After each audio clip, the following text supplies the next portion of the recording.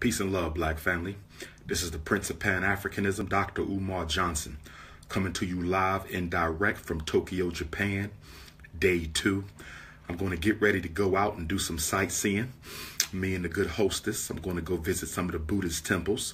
I'm a big fan of Black Buddha, who was an African, whom I consider to be the greatest psychologist of all time. Shout out to Philadelphia, the hometown, West Philly, stand up, North Philly, South Philly, Southwest Philly, Germantown, Mount Airy, East Oak Lane, West Oak Lane.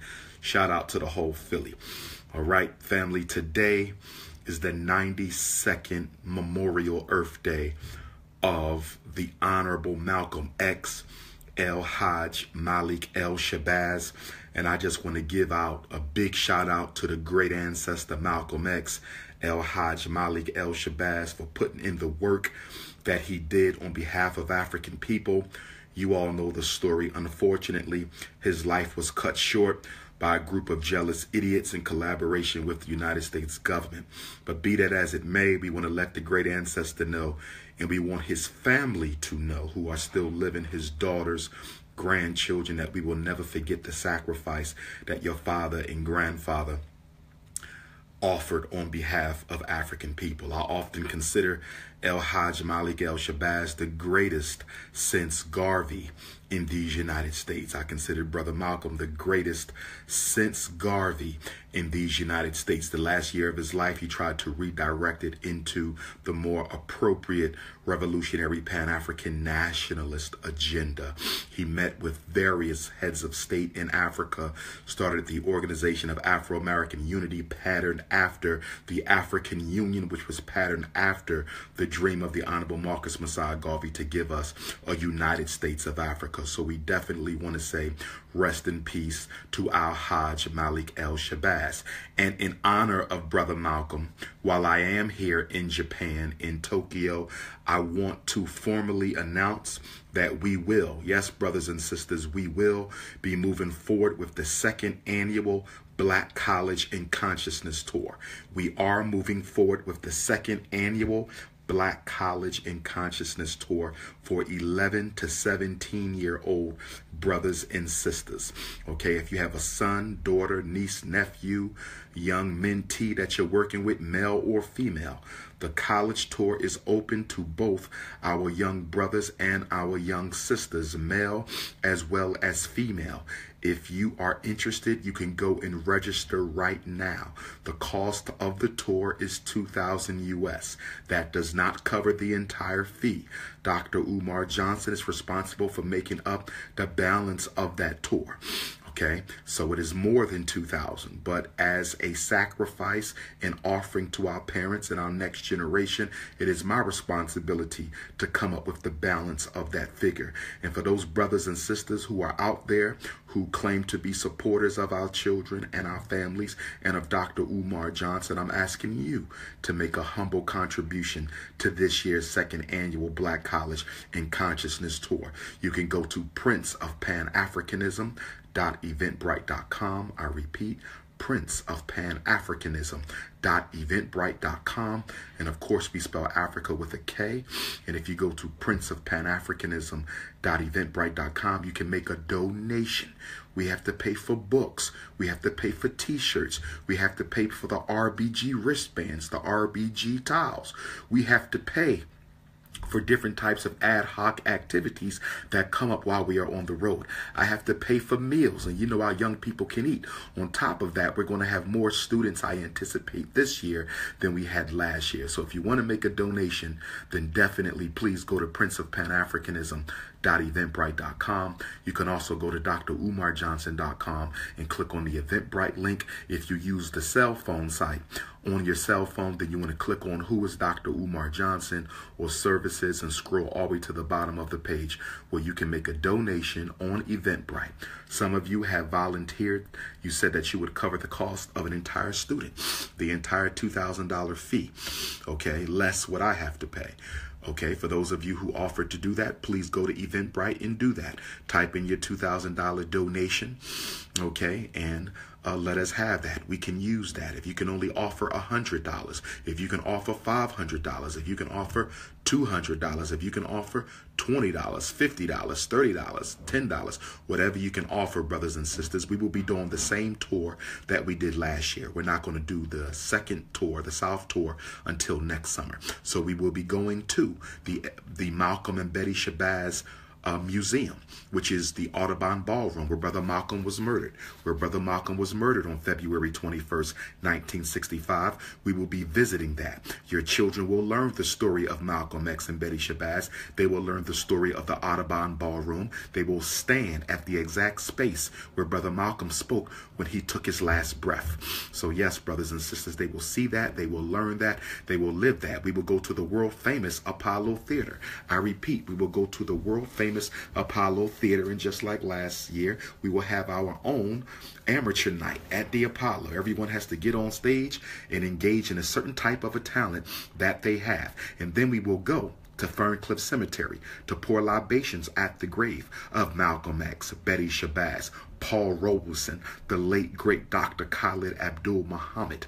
Oh yes, we will pour libation at the graves of young Malcolm Shabazz, Dr. Yusuf Ben Yakinen, and then we're going to go on up to Auburn, New York, and pay respect to the Queen Mother of Black Revolution. That is none other than Araminta Ross, aka Queen Mother General Harriet Tubman. We're going to go to the Harriet Tubman house and a Harriet Tubman gravesite. Oh yes, if you want your children to come, go to princeofpanafricanism.eventbrite.com right now and register. You have to pay $1,000 deposit. You must make a $1,000 deposit. The cost of the tour for you is $2,000. The cost of the tour for me is over $3,000. But the cost of the tour for you is $2,000. Okay, and then I have to pay that extra $1,000 plus.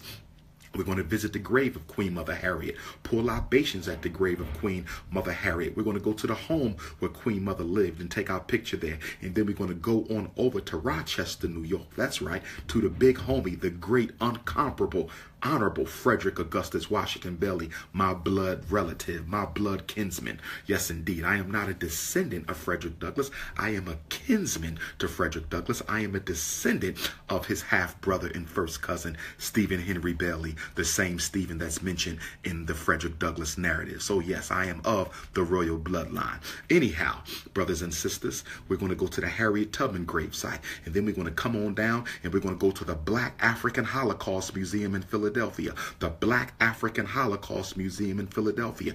It is the only African Holocaust museum in the United States dedicated to the struggle and the pain and the sacrifice of the Ma'afa that our ancestors were put through. So we will be going to the Black African Holocaust Museum in Philadelphia. And then we will go to Lincoln University and Cheney University, our two oldest HBCUs, Lincoln and Cheney. And of course, we call Lincoln University Pan-African University. Why do we call Lincoln University Pan-African University? Because both the great Kwame Nkrumah and the great Dr. Nnamdi Azikiwe, the liberator of Ghana and the liberator of Nigeria, both of those great Pan-African nationalists and Garveyites graduated from the Lincoln University. And then we will go to the University of Maryland Eastern Shore. We will go to Delaware State University, Delaware being one of the slave states that fought on side of Abraham Lincoln's Union during the Civil War. That's right.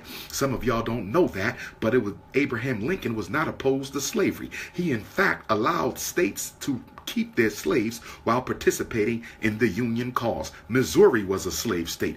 Delaware was a slave state. I believe Kentucky was a slave state. And Maryland, I believe as well, was a border state that fought with Abraham Lincoln to preserve the Union, not to end slavery. And your sons and daughters will learn all of that history this year during the second annual Dr. Umar Johnson, Frederick Douglass, Marcus Garvey, Unapologetically African, Black College and Consciousness Tour. And then we will go on down to the Great Blacks in Wax Museum in Baltimore. We will go to the Reginald F. Lewis Museum in Baltimore. We will go to the Frederick Douglass Maritime Museum in Baltimore. We will go to the Baltimore Harbor. We will go to the Harriet Tubman Hometown Tour in Bucktown, Maryland. They will go to the place where Harriet Tubman was born. They will go to the store where it is believed that Harriet Tubman was hit upside her head by a slave master when she was still a young child. They will go to the home from whence Harriet Tubman snatched her mother and father from the yoke of white supremacy and slavery. They will go to the escape, the historic escape that Queen Mother Harriet Tubman was able to enact to free her mother and her father. Oh yes. Oh yes. And then we would go to Caroline County. They would go to the jail where Frederick Douglass was arrested the first time he tried to run away from slavery. They would go to the jail where Frederick Douglass was arrested, young Frederick Bailey, the first time that he tried to run away from slavery. Frederick tried to get his freedom 3 times. The first time it didn't work. The second time it didn't work. The third time he was finally successful. And then we will go to the Benjamin Banneker home. That's right, Benjamin Banneker, that bold black man, descendants of Africans, not descendants of Asiatics, not descendants of aliens, not descendants of Americans, descendants of Africans. We will go to the home of Benjamin Banneker, who modernized the clock, designed DC, designed Philadelphia, invented the almanac, who called Thomas Jefferson a hypocrite. How dare you say all men are created equal when you own over 400 of them yourself? How dare you, Thomas Jefferson, say all men are created equal when you own over 400 of them yourself? It's going to be powerful. The Black College and Consciousness Tour is going to be powerful. I did the first one last year, and I would say it was one of the greatest experiences in my life to get with our young people, because we cannot wait until we have the Frederick Douglass and Marcus Garvey Academy to start preaching the good gospel of Garveyism. I said we can't wait until we have the Frederick Douglass and Marcus Garvey Academy to start preaching the good gospel of Garveyism. Prince Ifatunde, King Kong consciousness. It is my responsibility to raise the consciousness right now, brothers and sisters. So please make a donation or register your child, and make a donation. It is all for one, and it is one for all. Don't forget to make a donation to the school fundraiser at GoFundMe.com/Dr. Umar. Oh yes, it's going to be powerful, brothers and sisters. It's going to be powerful. All right. And then, because we now have the National Smithsonian Museum, now the Prince of Pan-Africanism needs to work in the National African American Museum for History and Culture. You know it's a joke. I know it's a joke, but we have to build the critical analyses of our young people. So I want to take them to the Smithsonian Museum to see if they can see what is wrong with it. I want to have them walk through it, experience it, and then on a ride to dinner, I want to ask them, what was it about this museum you thought was accurate, and what was it about this museum was inaccurate? Where are the subliminal messages? There were subliminal messages all through that museum, unwritten, unspoken, but definitely communicated and present. And we're going to ask our boys and our girls, our princes and our princesses, what is it about this museum that you take an issue with? We got to build the critical analysis skills of black boys and girls. And then we're going to go to Bowie State University. We're going to go to Coppin State University. We're going to go to Morgan State University. And yes, we're going to go to the Black Mecca. That's right, the Black Mecca of HBCU's, Howard University. Oh yes, we're going to go to Howard University. Now, of course, we do have some concern about Howard University because Howard University has one of the largest populations of non-African American students. Howard University has one of the largest populations of non-African American students. And it has been predicted that if Howard University doesn't do something quickly to rededicate itself to the education of African people, Howard University may go down in history as being the second historically black college that is no longer predominantly black. I said Howard University, if it doesn't stop bringing in an overwhelming amount of African people to study at Howard, it will go down in history as the second HBCU to no longer be predominantly black. The first HBCU to no longer be predominantly black is Bluefield State University in Bluefield, Kentucky. And y'all know Bluefield, West Virginia. Bluefield, West Virginia. And y'all know I spoke at Bluefield, West Virginia last year. Shout out to the family in West Virginia. The Prince of Pan-Africanism will be coming back, because I didn't get a chance to visit the hometown of Booker T. Washington and the original hometown of the grandfather of revolutionary Pan-African nationalism, Martin Delany, who were born in Charleston, West Virginia. So I got to get on back. But Bluefield State in West Virginia, Bluefield State in West Virginia, a historically black college, is no longer historically black. It is now predominantly white. They are not only gentrifying the inner cities, they are gentrifying the HBCUs. Let me say it again. They are gentrifying the HBCUs. They are taking the historically black colleges away from black people. And we have to fight to resist that and fight to protest that and fight to overcome that. Oh, yes, we do. I don't hold responsible our rich blacks, our entertainers and athletes and super bourgeoisies for not bailing black folks out of our condition, because we make enough money to bail our own selves out of our condition. But I do blame the rich blacks and the celebrity blacks for not adopting an HBCU. I hold them responsible for that. I don't hold them responsible for bailing you out. They shouldn't have to bail you out. You spent $2 billion on Air Jordans last year. What the hell Jay-Z need to give you a check for? You just spent $4 billion on liquor and alcohol. What Oprah need to give you a check for? Y'all just spent $9 billion on weave and perm last year. What the hell does Sean Puffy Combs need to write a check to black folks for when you spending that type of money? They don't need to bail you out. You need to bail your own damn selves out. But what they do need to do is to adopt an HBCU. That's right, brothers and sisters. Every black celebrity needs to adopt an HBCU. Beyonce and Jay-Z, I respect them. I see what they're trying to do. I see Rock Nation, totally black infrastructure. Shout out to Jay-Z.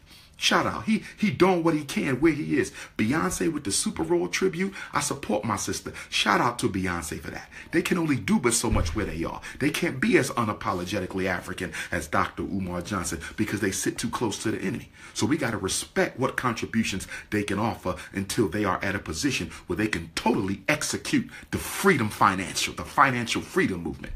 We have to be at peace with them until they can totally execute the financial freedom movement for black folks. It is our job to bail ourselves out, but the celebrity blacks should be sponsoring an HBCU. Sean Puffy Combs went to Howard. Sponsor Howard. Puff. Oprah Winfrey went to Tennessee State. Sponsor that. I believe J. Cole went to an HBCU. Sponsor that HBCU. Tony Braxton went to Bowie State. Sponsor Bowie State, Tony Braxton. The brother Taraji P. Henson, I think, went to Howard. I think also the brother who played the Black Panther.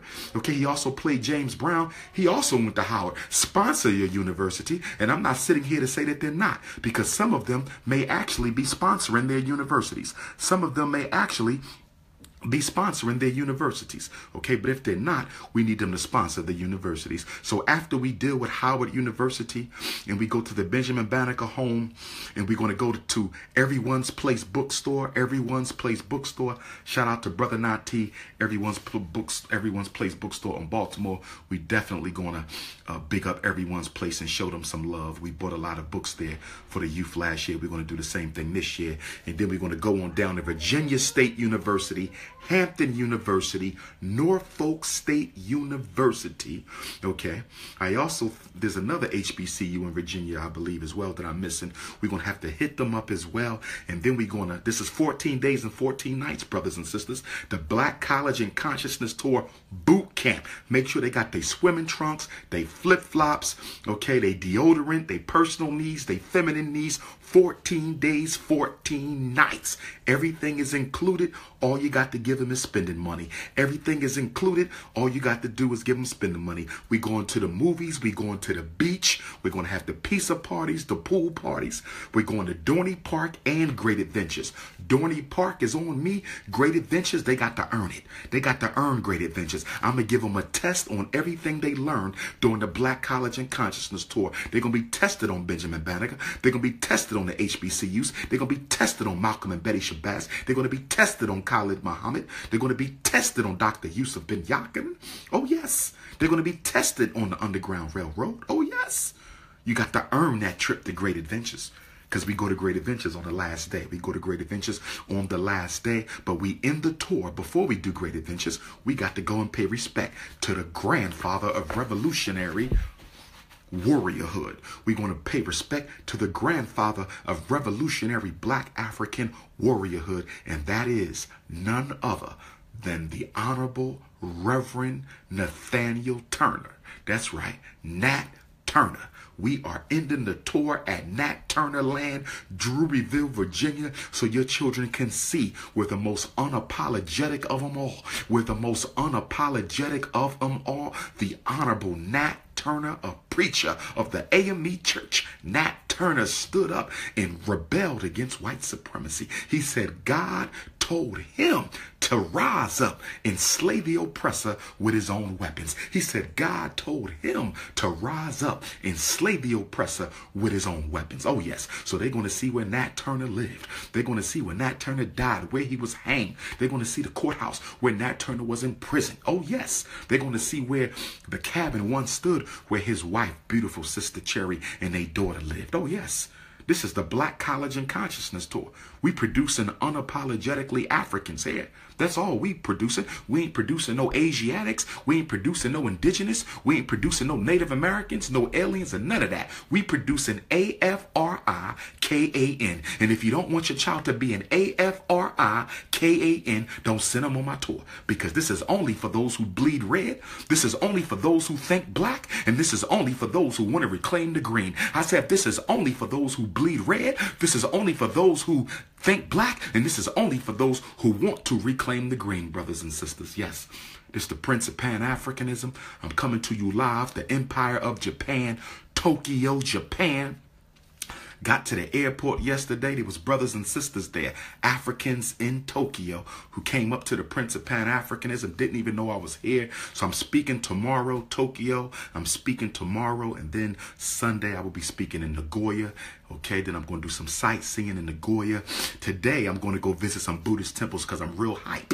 I'm a psychologist, right? I'm a psychologist. And I consider Black Buddha, that nappy head master teacher, to be one of the greatest psychologists that we ever produced. And so I'm going to go visit the shrines of Black Buddha. I want to meditate at Black Buddha. I hope we ain't got a whole bunch of white Buddha statues. I hope we got some African-looking Buddha statues here in the Empire of Japan. So that's how we popping, brothers and sisters. Yes, indeed. So please donate.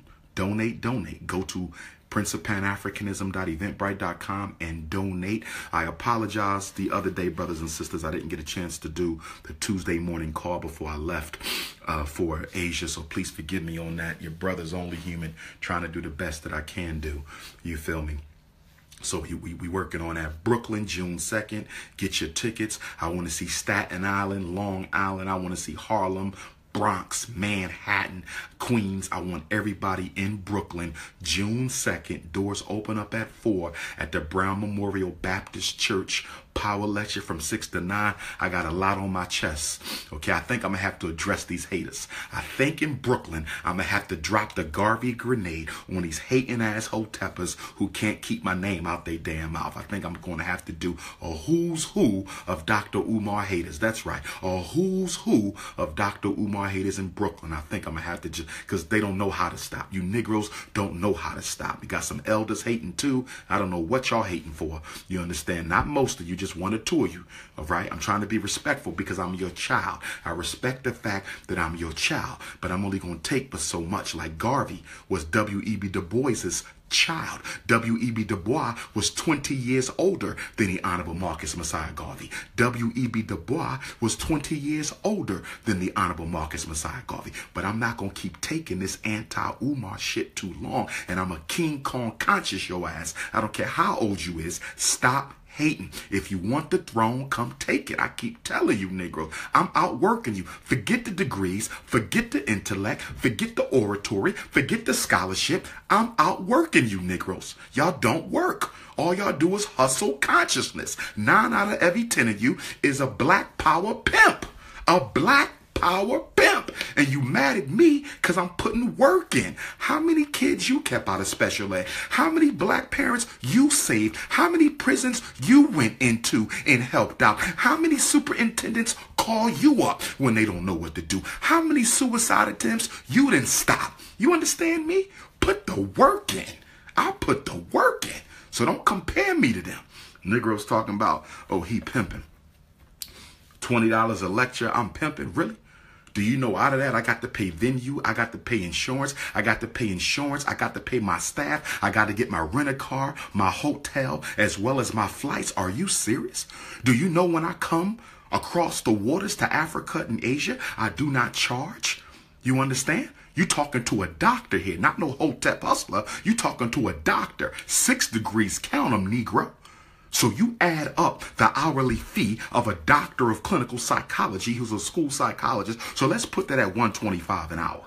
Let's put that at $125 an hour. I'm a lowball you. Now I want you to calculate all the time I spend in Africa. I want you to calculate all the time I spend in Asia, all the different countries. I want you to calculate the times I spend on my Tuesday morning call. Calculate all the free help. Calculate the National Independent Black Parent Associate. I want you to calculate that. And you don't even have to do 24 hours a day. Let's just do 8 hours a day. Calculate my $125 professional wage, and I'm lowballing you because with my credentials it's $250 and up. I'm lowballing you. I'm lowballing it. And I want you to calculate that times the amount of time I put into our people and see if I'm coming up in the red or if I'm coming up in the blue. That's right, brothers and sisters. You can't begin to pay me for what I done. You can't begin to calculate the time put in for Dr. Umar Johnson. So stop this shit. Stop this shit. Stop this shit. Okay? Cut it out. And it ain't about no compensation because this is about struggle, baby. I know this is sacrifice. I know this is sacrifice. I knew this was sacrifice before I got in it, family. I knew this was sacrifice. And guess what? I offer it gladly. If Malcolm could offer it, why can't I? If Mega could offer it, why can't I? Emmett Till could offer it, why can't I? Trayvon can offer it. Michael Brown can offer it. Sandra Bland can offer it. Eric Garner, Philando Castile can offer it. The 9 brothers and sisters in that church in Charleston can offer it. I don't want no payment. I don't want no accolades. I don't want no thank you. You can't pay me for what I do. The best payment is to know I helped out a fellow African. The best payment is to know that I'm doing something to move my people forward. Marcus Garvey said we should never go to sleep without doing something to move our people forward. We got the National Independent Black Parent Association 4th Regional Conference in Detroit, June 9th and 10th. I hope to see some of y'all there. Detroit, June 9th and 10th. I'm hoping to see some of y'all there because we got to organize. We got to organize. We just can't talk about this. We got to do the work. We got to do the work.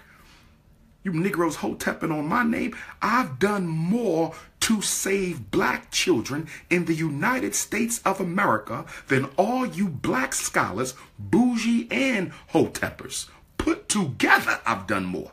Put together, single-handedly, I have rescued the black community from the trappings of special ed. Single-handedly, by myself, I've rescued the black community from ADHD. Single-handedly, I have taught more black parents their rights than any scholar before me or living. Do the research.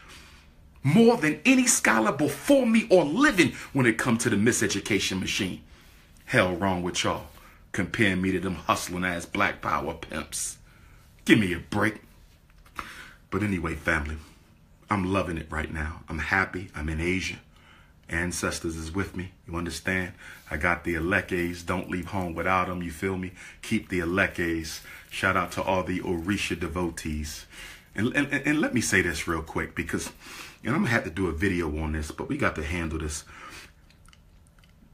Just because your religion borrowed aspects of African culture don't make your religion African.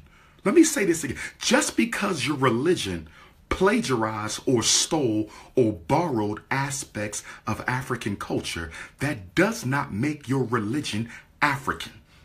That doesn't mean there's anything wrong with your religion. It don't make it bad. Okay? I respect all religions. I think they can all be used for good, but don't make your religion, don't try to say your religion is African because you plagiarize certain aspects of African culture.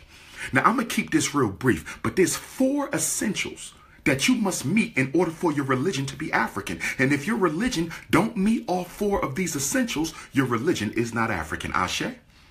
Ashe?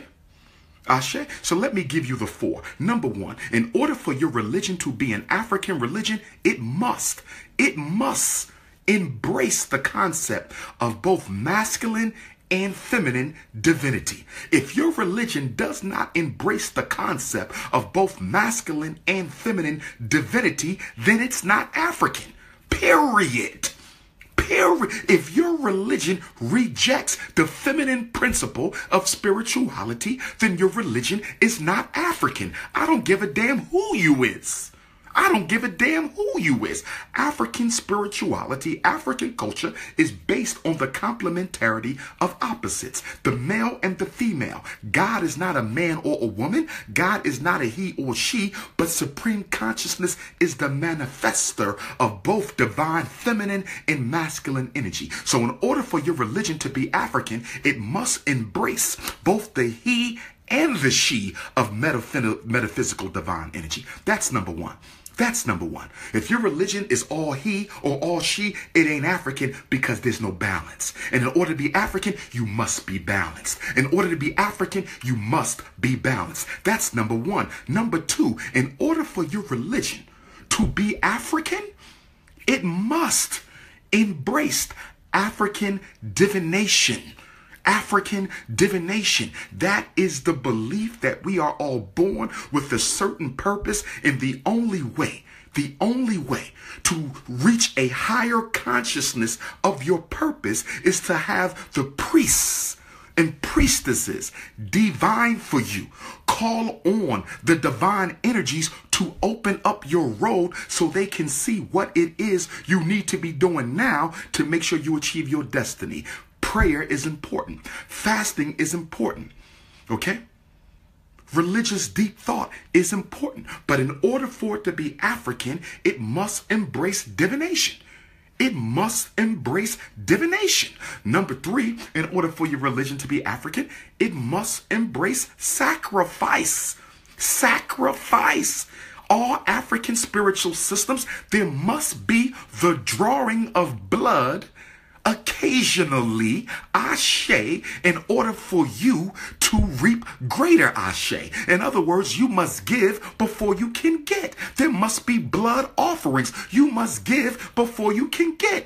Dr. King died so you could vote. Frederick Douglass died so you could be free. Marcus Garvey died so Africa could be liberated. There is no such thing as freedom without a cost. There is no such thing as getting from God without giving to God. So if you don't have a balanced masculine and feminine principle, if you don't embrace blood offering, if you don't believe in divination, then your religion ain't African. Number four, in order for your religion to be African, it must teach. It must teach. It must teach that you have God within you, and that understanding is better than understanding. You must understand. You must reach the God that is already within you. African spirituality teaches that supreme consciousness takes up house in ourselves. So African consciousness is about the belief that you go inside to meet God. You don't have to go to the imam. You ain't got to go to the priest. You ain't got to go to the pastor. You got to do the inner work. You got to do the inner work. You have to access the God within. African culture believes that between us and God is a pantheon of spiritual energies that God created as a spiritual ladder. You know how you climb the ladder? You have to climb the ladder. You have to climb the ladder. Well, African spirituality teaches that there's a spiritual ladder that you have to climb in order to get to the great palace of supreme consciousness. And you ain't climbed that ladder yet. You ain't climbed that ladder yet. And let me give you one more. Let me give you one more. Bust it wide open. Let me bust it wide open with one. Let's bust it wide open. Bust this shit all wide open. Trying to wash your religion and African culture in order to legitimize and validate your religion. In order for your religion to be African, it must ascribe to and embrace African ancestral veneration. Facts. Facts. In order for your religion to be African, it must ascribe to and embrace African ancestral veneration. That's right. We don't worship our ancestors. We venerate with our ancestors because we came from God through our ancestors. So any religion that does not teach you to build a relationship with your living dead, any religion that does not teach you to build a relationship with your living dead is not an African religion. That's right. We're taught that the ancestors sit at the feet of God. The ancestors sit at the feet of God. The ancestors sit at the feet of supreme consciousness by whatever name you choose to call it. Whether it's God, Allah, Jehovah, Chukwu, Amin Ra, Olodumare, Olorun, God sends the ancestors to intervene on behalf of their living descendants. If your religion does not honor our ancestors, if your religion does not pay homage to our ancestors, if your religion does not teach the children ancestral veneration, then your religion ain't African. Now you go intellectually masturbate that, you damn hater. I see you throwing shots. Keep coming for me. I'm going to air your ass out. I knew you've been waiting. I knew you was going to come for me sooner or later. I knew you was going to come. You was itching. But I will King Kong your ass and the rest of them running with you. You ain't built for this. You ain't built for this. I stands my own ground. I don't need no team. I stands my own ground. I don't need no team. When you see Papa solo. I don't need nobody backing me up in order to manifest my God consciousness. I'm not you. Sit your weak ass down before I expose you. Facts. On that note, brothers and sisters, on that note, I'm going to go ahead and get dressed and get ready to go visit some of these Buddha temples, meditate, raise that consciousness. And what's the purpose of meditation, black man and woman? What's the purpose of meditation? The purpose of meditation is to quiet the mind long enough for you to reconnect to your God self. The purpose of meditation is to quiet the mind long enough for you to reconnect to your God self. Meditation is important because all day long we got nothing but chatter, chit chatter, fears, emotions, thoughts, ambitions, drives, guilt, depression, hurt, harm, expectation, lack of fulfilled agenda. The mind is running and running and running and running and running. And if you don't shut that mind down, it'll shut itself down. So meditation teaches you to stop mental activity long enough for your soul to forget that it is not mine. It is of God. Stop the mental chatter long enough for your soul to remember that it is not mine. It is God. Meditation is very important, brothers and sisters. You ever wonder why when you look at the kings and queens? Yes. Got you, queen. Give me 5 minutes. All right, I'll be downstairs. Okay. Do me a favor. Check with them and see if that luggage showed up yet. Say again? Ask them if that luggage showed up yet. Them 2 suitcases. Okay, hold on. All right, I'll see you down there. So the hostess is here, the queen is here. We're about to go do what we do. But I'm going to finish this late. I'm going to come on back. Okay, I'm going to come on back. I'm keeping it peaceful because I had my spiritual reading before I left. And the owl said no conflict. The owl said, Doc, no conflict. The haters is trying to set you up to get you involved in some nut shit. No conflict. All right? So I'm trying to keep my Ogun energy to myself. I'm trying to keep that Ogun energy to myself. But I want to thank all those who've been riding with Dr. Umar through the years. I want to thank all of those who never spoke a negative word. I want to thank all of those who've been supporting me and sending me the messages and that whole thing. You understand me? But we just getting started. If they hating now, where we about to go, they can't get there. Where we about to take the race, they can't get there. We just getting started, baby. This was practice. I've been practicing for 7 years. I've been practicing. I just been sparring with these haters. Now we about to go gangsta Garvey on them. You feel me? And I need y'all to ride with me because it ain't about me. It's about we. It's positive vibrations in 2017. Unify or die. Pan-Africanism or perish. Tokyo, let's get it. Nagoya, let's get it. Shanghai, China. Beijing, China, let's get it. The prince is here.